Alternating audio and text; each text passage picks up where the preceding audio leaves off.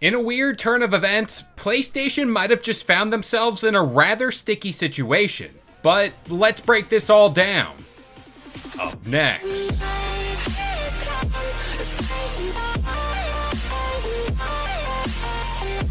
What's up guys, this is Kalo, and I'm here to give you the lowdown on all things gaming. And if you're new here, feel free to subscribe to this channel for weekly video game news content. Drop a like on the video, and welcome to the Level Up. So, PlayStation recently revealed their quarterly financial reports. And on the surface, everything appears to be business as usual. They're selling more consoles and more games than their competition, being Xbox and Nintendo. So why on earth are people freaking out over this? Admittedly, I think people are overreacting just a little bit, and that's all by saying this is the end of PlayStation as we know it. But I do think there's a problem here fundamentally, and that's all based around how PlayStation does business. And I really think they do need to change some things around when it comes to their long-term health. And this isn't just me stoking the fire by any means. We covered a story recently about how Sony's president himself came out specifically to talk about how they handle first-party games, and how releasing them on other platforms, more specifically the PC,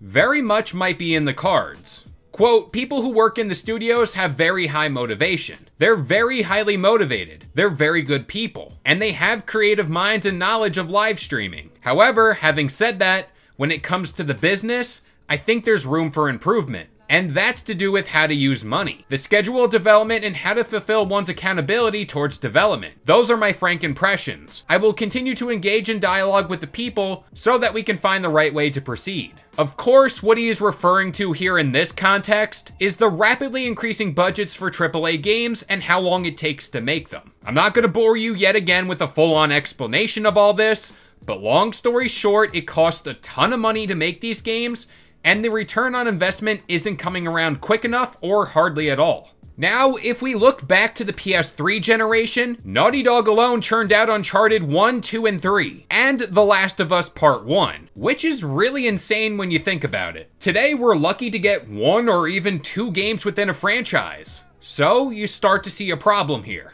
But after this news came out that Sony revised some of its goals and all the numbers came out, shareholders were quick to respond. Following all this, Sony lost a total of $10 billion in stocks over the last week. And some business analysts might have found the exact reason why. Quote, the shipment forecast cut for PS5 is not what is disappointing. What is disappointing is the low level. The revenue on digital sales, add-on content, digital downloads are at all-time highs. And yet their margins are at decade lows.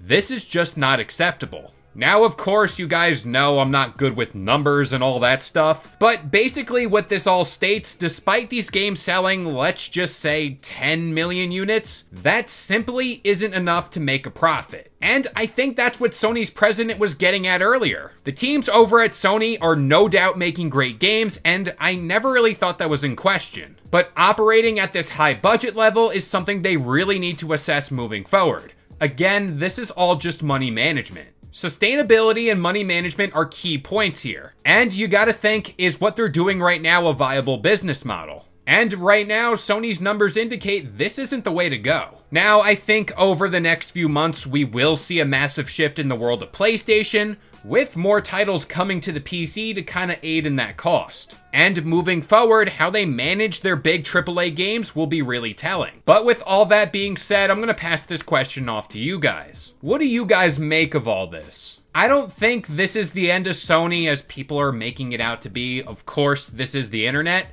but I do think they need to change things on the business side moving forward if they want to stick around for a long time. But that about does it here. I've been Kalo. I gave you the lowdown on all things gaming, and if you're new here, feel free to subscribe to this channel for weekly video game news content. Drop a like on the video, and this has been the Level Up.